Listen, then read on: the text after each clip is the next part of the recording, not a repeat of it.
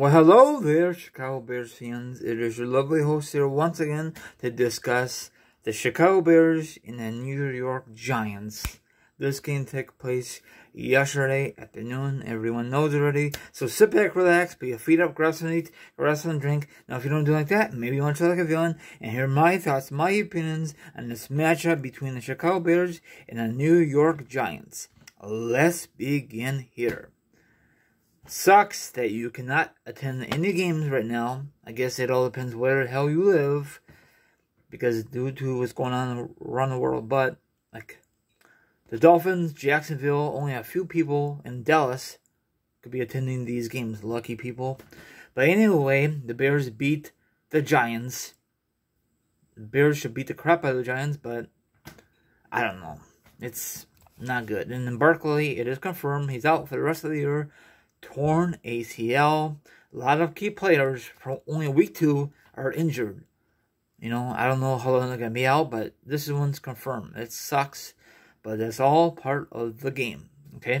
Probably has something to do with it because we had no preseason and we didn't have a full length of training camp. You know? So, Mitchell did pretty good, in my opinion. Let's see his numbers. Let's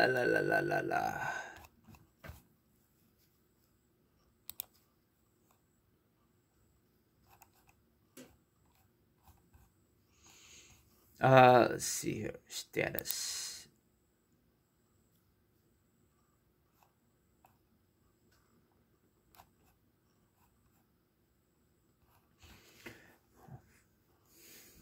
Hold on, I'm sorry.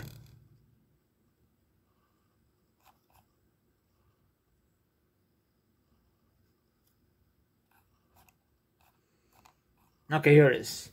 Daniel Jones from the Giants. He was 24 out of 50. Not good, but whatever. 62.5. 1 interception, 4 sacks. Mac Attack came up huge. Because he didn't play at all. Then the guy who got from Dallas, he played good. I don't know. Jones will be the future of that franchise. Probably not. But you never know. The Bears stopped the running game last week. We did not stop the running game against the Detroit Lions. I don't know why. That's how it is.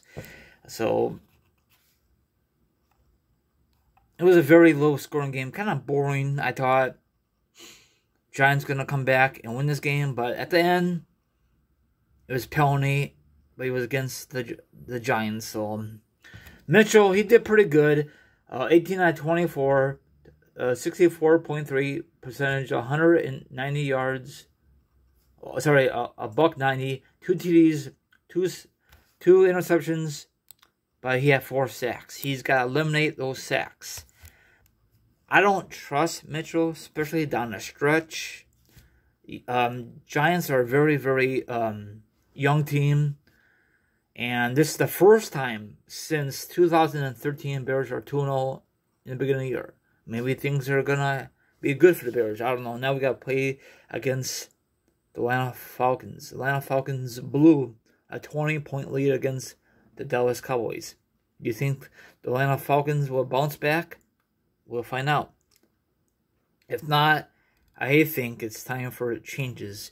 New head coach, Matt Ryan, do something. Matt Ryan is, I don't know if he'll be the future of the NFL Hall of Fame. Maybe, maybe not. But I prefer having Matt Ryan with the Bears than Mitchell. At least Matt Ryan could freaking sling it. He's not afraid to sling it. Mitchell was just afraid. You know, I know he runs, get a couple of yards, but we need a guy who could freaking sling it, especially when it comes down to crunch time. You know. Another thing, they one of the running backs, they give my contract extension. I guess Bears and Robinson are working on a deal to give him a contract extension. Bears, do not be cheap. You know you guys got the money, but you guys don't want to spend it on the right players.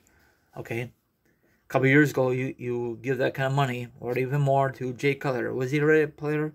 Did you give him that kind of money? No. What the hell was that? Sorry, it was a stupid bee. You see all that on my screen. So that was kind of weird. Anyway, so Bears gotta travel to Atlanta, Georgia, against the Falcons next Sunday at noonish. So Bears got working on their defense. They gotta work everything. A win is a win, but they should not let the opponent come back in this game. Week 1, we did not play very good. The Bears didn't play good the 3 first quarters at all. And then the 4th quarter, Mitchell just came alive. Everything was clicking for him. Then yesterday, we almost blew this game, against the Giants, the scrappy Giants. So last week, we came back and won this game, week 1. Week 2, we almost blew the lead against the Giants. Isn't that weird how things panned out? Very weird. So, and another thing is, we don't have a good kicker. I wish we had a kicker from Kansas City. This guy kicked it for 58 yards. That's insane. Why can't we get a kicker like that? Bears, you guys are so cheap on kickers. And the kicker we have, Eddie, I guess he's out for a while. This kicker's okay, but we need a better kicker. I wish we had Robbie Gould, but he's with the Niners. Way to go, Bears. Let him go. How stupid. Everyone out there, have a good one. Go Bears for the rest of the season. Hopefully we keep on rolling. And especially against non-division opponents. So far we won one of the division opponents against Detroit Lions early in the year, week 1. Have a good one. Take care. Let me know your comments on this game. And I don't trust Mitchell whatsoever. That's just my opinion.